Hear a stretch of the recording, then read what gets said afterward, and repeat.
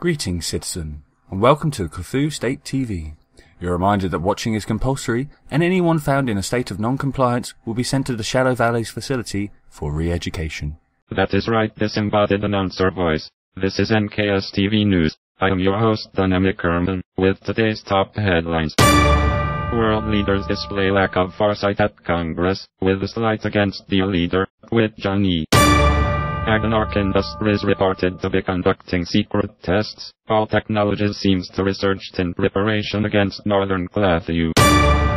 Great Emperor of Velox Empire suddenly dies, leaving all possessions and land to the leader, with Johnny.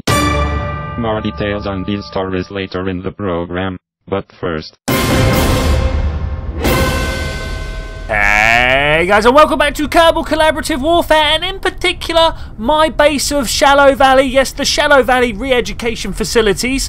We are launching 2 new war heroes with this one single vessel here. We are of course using the Birch Swan template here. This is though the Pine Duck, which has been reconfigured for a very special mission, and that is what we're going to get to first. Now, my first consideration here is of course trying to get this thing off of this helipad. This is not a runway. We're not really supposed to be taking planes off here, let alone planes as big and unwieldy as this, but there is a nice ramp, and as long as I don't go down too fast, I should imagine everything is going to be alright. Those back engines on the back there, if I do go over stuff that's a little bit too rough, too fast, they do have a habit of exploding, so I've learned to be very careful whilst going down here. But the land in front of me looks good enough for a takeoff, so if we let our engines build up some thrust with our engines on, and then just rip it. I happen to know that there is a small rise just a little bit down here, right here in fact, where we can actually take to the skies and take off,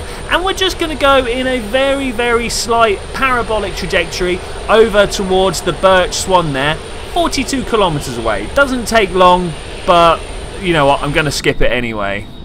So here we are 2-3 minutes later, Medak Kerbin taking the controls here, making a nosedive as it looked like we were going to be screaming far too high, far too far here, so we just put our nose down to try and get down before we got to the Birch Swan, and we are trying to get down as low as possible. We have a special delivery to make here, and as you may have noticed from the last episode, sometimes these things take a while to hit the floor, so a little bit of an explosion there. That kind of worried me, but we were diving down fast enough that I was quite happy to leave that as it was. I was taking a look around my vessel and everything looked okay, so we're going to come over here, and it's alright. The only thing I've lost is a couple of RTGs off the back there, and it turns out those weren't really needed there. What we have here is a fuel tank with a claw attached to it. That is literally just to try and get some more fuel into the Birch Swan, because obviously with Tamty being stranded out here, she is absolutely no use to the war effort whatsoever. Plus she is a little bit vulnerable, though we are deep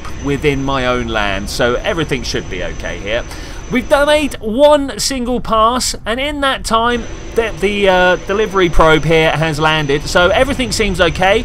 We're going to start climbing up at about a 45-degree angle, standard trying to cover the ground type trajectory, and then we're going to select Brown Rock. Brown Rock is my destination here. And whilst chronologically I did just carry on and fly all the way to Brown Rock, I think it makes a lot more sense if we come and see what Tamty was doing down here. So those of you with a memory better than mine remember why Tamty's here. I think we'd come back from dropping off Bob. Yes indeed, we're coming back from dropping off Bob over at Tape's bases, and we came back and we were going to make our way to Kerman Lake. Unfortunately, we ran out of fuel where we stand, and this is why this mission had to happen here. Thankfully, Tamty has had a lot of experience with the engineering corps, so when she got over to this probe, she could just be like, hey, I know what I'm going to do. I'm going to go around and fix all these wheels.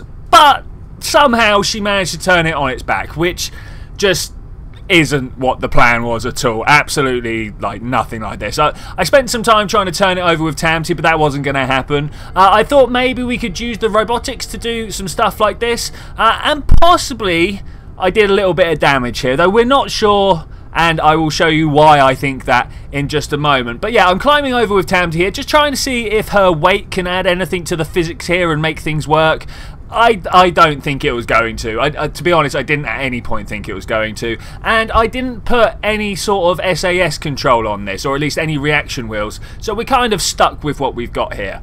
So there is really only one option. We need to go and grab the Birch Swan and bring it back, because, as I say, that is the only option going to us here. The only thought that I may have is it looks like the ground is sloping the other way, and that is very worrying to me. But the only thing we can do is go and try. I'm going to try and lift up the back landing gear first. I think this would possibly give us the best sort of downward slope. Well, this is what I'm hoping for. It doesn't really look like it's going to do anything that I want it to. Indeed, even opening and closing the cargo bay there seemed to have done nothing for our sliding forward potential, which was a little bit vexing. I was kind of hoping that would do something, but we put down on all our landing gear, we sorted out the steering so that it would work properly, and we turned our brakes off, and joy of joys, the miracle happened. We started rolling in the right direction. So I'm just over the moon here. My main aim here is to try and put the nose of the Birch Swan right over the front of that claw. I'm not sure how we're going to attach it or what we're going to do or anything like this, but I do know that getting there and being properly lined up is really the only way we're going to get this claw to attach. So I think I'm good there. I'm going to lower down our landing gear, try and not break the vessel at the same time, and then just try a lot of wiggling around, seeing what we can do to try and get this pointed in the right direction. Unfortunately, as I say, we didn't have any reaction wheels whatsoever on that vessel, so we're going to have to try and use the Birch Swan and Tamty to just try and arrange things in the correct order. Now, we could go through for a blow-for-blow report of how I moved this piston around, how I used the hinge to my advantage, how I used Tamty to push stuff around, but I think what we're actually going to do is cut to this shot right here, where we show just how futile it all was anyway, because even with perfect alignment, when the claw hits, there was no docking happening, and this is why I think that little bit where we were flaying around on the floor did some damage, because I couldn't get it to attach, no matter what I did. I seem to have had a lot of good contacts, but it never worked. And I can tell you, a lot of good engineers are going to be held accountable for this. Oh yes, mark my words. Welcome back to KSTV News. I am your host Dynamic Kerbin with today's top story. The death of the Emperor of Velox. Here with full details is our dear leader, Twitchi. Citizens, it is with a heavy heart that I tell you our closest ally and greatest neighbor, the Emperor of the Velox Empire, has passed away recently. As the mortal body of a heavenly god incarnate, of course I have took it upon myself to be present at his passing. Whereupon the great leader himself turned to me and said, You should lead my people to greatness. Take my lands, take everything that is mine. Go forth, be prosperous. So I hereby declare all the lands of Velox Empire are mine. Anyone who disagrees shall face my war council.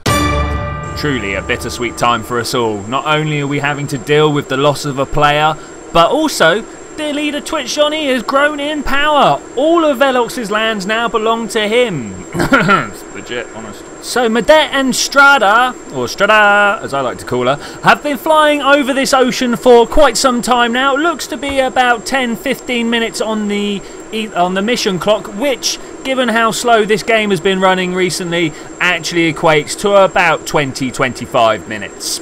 We are within 80 kilometers of Brown Rock, and with our speed being close to 1 kilometer a second, that is dropping all the time. We are flying towards the peninsula that I like to call East Clothu. Down below us right now we have Bit Sandy, and off to the right we have the tip, held by Agonarch and Penguin Empire respectively. We will be dealing with these at some point, but our first priority is to go and take hold of Brown Rock. Now, the one thing that I have been noticing as I get closer and closer is there only appears to be a flag there. Now, this would normally leave me with all sorts of moral questions in my head. Should I, leave this one and go take another base? Because if there's no defensive structure there, how can I truly say that I took it over? But as this was originally part of the Velox Empire and now all his lands belong to Twitchi, I'm not really feeling that. So I think what we're going to do is just go down as low as we can and see if we can spot a landing zone anywhere. I've got to say, from up here, the land looks very rough indeed. So I'm not sure how we're going to do that. The other thing that I have noticed is that I am actually overshooting like a bad boy. For some reason, I didn't put any brakes or start nosing down until we were within sort of 30-40 kilometers, and that's nowhere near enough time to slow down if you're traveling nearly a kilometer a second. So I try and do the same thing that we did when we were approaching the Birch Swan. I put myself into a nosedive, I slammed my brakes on. Wasn't quite enough to do what I wanted to do, so we're going to just carry on nosediving. I am a little bit worried that because I am over the top of a mountain, if I just go straight down through these clouds, I'm not going to see the top of the mountain in time before I get to pull up. So we're going to come down a slightly less steep slope than I was originally intending when I put myself into this nosedive. Whilst making my descent here, I have been trying to keep an eye out for a halfway decent LZ. Trying to look for the telltale constant patch of shadow or constant patch of light that kind of indicates that something is all just a nice, flat, featureless plane. Unfortunately, all I've really seen are jagged bits and bumps and little lumps on the floor. I mean, just looking down at that plateau below us, it looks kind of straight, but then if you look carefully, you can see there's all sorts of roughage to it and stuff like that, and that's not conducive to being able to land down, get a Kerbal disembarking and like come over there with a flag. So I think it's time for Strada to start showing her special abilities here. Now the reason it's taken her so long to get deployed into this war is because she has been off with special forces. She's been taking lessons, she has been playing with the big boys. So what she's done here is just went and totally ejected herself here, which I think is one of the bravest things I've ever seen a Kerbal do, shy of Bob Kerman doing the exact same thing a little while ago. But once again, I'm getting so much better at these precision placements. We put her down, we deployed her parachute mere meters off the floor, and as long as we haven't managed to break her neck, I think we're going to go take on one of Agonarch's bases now. We're going to take all the weaponry that we could have launched at this, and oh look, Bit Sandy is just over there, and I've been threatening about this for a long time.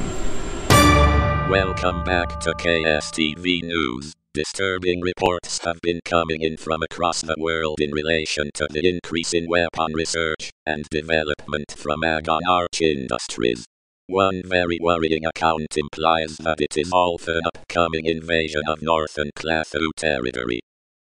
In this shocking footage you can see the rogue nation has already run simulations of destroying our largest military complex, and is well known for its advanced weaponry. A source on the inside has provided KSTV News with this exclusive footage of the increasing military presence at Bit Sandy. They also tell us he only took Bit Sandy to threaten Northern Clathu. All in all, this reporter says, we're in trouble. And that is exactly why we're going to attack these villainous forces being like built up on my very coastline. If we were to cross the water in front of us, we would in no time at all find us in the heartland of my own country. The Kerbal Space Center, the Space Center Island, Jeb's Island, Mount Snowy, all these are over there, and I will not let these forces be built up on my borders. That and the fact that he fired cruise missiles at my people, well, honour just demands that I at least attempt to have a go at him. So we are coming in now, 16 kilometres. I'm thinking 8 might be a little too high for us to be at, so we're going to start nosing down in a bit. The first thing I need to make sure is that everything is working fine. I'm looking around, making sure I'm on the right team. Don't really want to go into this like with any extra advantage or anything other than, you know, my innate abilities to just be so good at this game. My tactics going into this encounter are pretty much the same as they've always been. I'm going to start off just pointing straight at the target I'm going for, and then as I get closer I'm going to start weaving left and right, by which I mean I'm just going to pull up whilst turning my vessel or rotating my vessel around its axis, just as you can see I'm starting to do here now. We're going to wait until we're about 5 kilometers away, and then we're going to start firing missiles. I do like to try and fire them as my wings are turning, just to make sure that you know, there's plenty of clearance room and stuff like that. I very rarely hit my own vessel, but once in a while it does happen, especially when I make a turn in the wrong direction at the wrong time. Okay, so we are 4.5 kilometers. It's time to send stuff away. We are under attack. The first missile is away, 2 missiles are away. So it's time to try and set off the third one. I'm having some real trouble just like getting my controls here. And for some reason, just clicking and holding the fire button isn't working. They're coming in fast, they're coming in hot. I am really worried here. And everything just blew up.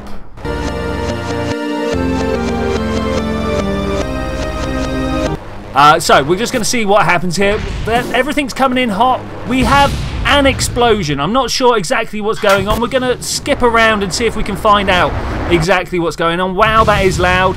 Explosions everywhere. Explosions. What's going on? Oh, I'll take that. That's great. All right, cool. So obviously when I exploded one, the other exploded. I know I definitely took out one here, and I'm going to say that maybe my debris, or maybe the debris of everything else, came along and took the other one out. I'm not sure what happened, but I think we're just going to take it as a win. Yeah, no, that'll do. So let this be a lesson to you, Mr. Agonarch. I will take out my own war heroes to prove a point and get back at a missile launched at me. There. Oh wow, look at all the debris. There's going to be a lot of cleanup to do here. And with that, the only thing left to do is deploy the naked beast at Brown Rock and say thank you very much for joining me for this adventure, guys. I will see you next time where we're going to carry on taking over the entire world.